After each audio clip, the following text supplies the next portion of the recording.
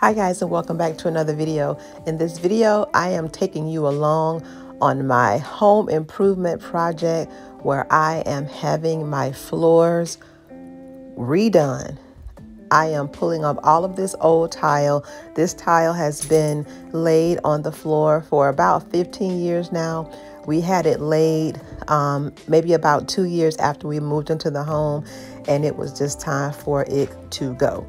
Here you can see they're starting the process of tearing up the tile. They quickly realized that they needed a bigger, I don't know what you call that tool to get it done. They thought it would come up easily because the tile was laying on top of the vinyl that we had laid when we built the house. That wasn't the case. We had to purchase a dumpster bag. I'm not sure what you call this, but it is managed by Waste Management.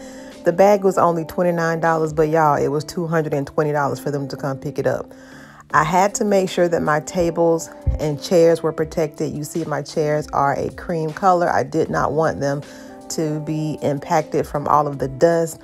Y'all, when they pulled up this tile, I literally had to air my house out because with the floor being covered for so long, it was just, the smell just was not pretty, what was coming up from that concrete. So we had to treat it, we had to clean it, and he came back and did that the next day. You can see my toilet is removed, my sink is removed.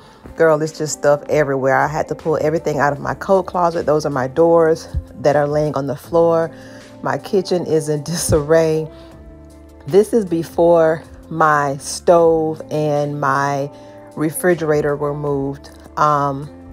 You can see right here, they're still intact, as well as my washer and dryer. This was, I think, maybe day 1 or 2. After he pulled up all of the tile, the refrigerator and the stove were removed, obviously, because the tile had to start to go down. So here you see the beginning stages of installing this tile. Y'all, this tile gave him a literal fit. This tile is 24 by 48, and it is quite heavy. Here you can see the progression of the tile being installed. We're on day 4. It doesn't look like a lot was going on, but in person, there was a lot of progress. This was a very slow moving project, you guys. I mean, this tile was very heavy. It was a very delicate tile. When I purchased the tile, I purchased 10% extra for cuts and waste. That was even not enough, because with this tile, the size of it, once you make a cut, you really can't use another cut for another corner.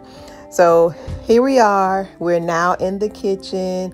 That is my closet where I keep all of my cleaning supplies, and we are almost done, you guys. You can see the floor is almost complete. The bathroom is done. Everything is done with the exception of a few nooks and crannies. Y'all, by this day, I was ready for the tile to be done. I was ready for them to be out of my house. My house was messy. It was dusty. I mean, it was just a mess, you guys. I mean, I can't say that enough. It was just a mess. That fine dust from that tile, it was everywhere. But you can see it came together, progressed very nicely. You can get a good view of what it looks like. Here, I went ahead and decided to change out the remaining face plates that were in my bathroom and my dining room. That was a small little itty bitty project that I had been meaning to do, and I just kept putting it off. You know how when you have those projects that are so minute in size, they just seem insignificant, and they can just leave your mind? That's kind of what happened here. Because all of that dust got all over my house, I went in with just a generic Swiffer from Walmart, and I cleaned my walls. That is a hack. You know, your walls get dirty too. You got to clean them. I'm vacuuming the rug that is in my dining room, and now I am going to go over the baseboards, because after the tile was done, they were dusty. I had to clean them, and now I'm just going back over them to give them a fresh, little coat of white paint. Here is my old cedar. I love this bucket, y'all. I'm just going to give the tile a nice wipe down. I've already swept it. I did that off camera. But I'm giving it a nice wipe down with, you know, a nice clean scent of lavender fabuloso. And here we are, you guys. This is the finished product. This is after I cleaned the floors, cleaned the walls, put the chairs back, just did all the things to get the house back to a nice clean state. I gotta tell you all that by day 7 I was really over this project. I just was ready for it to be done, but I'm glad that it came out the way it did. I love the floors. This is a porcelain tile. It is not marble, but I love how it gives it a marble look. The last thing that I need to do to finish this downstairs space is to replace my foyer light. That task is becoming a little bit daunting because the light I need has to be a certain size.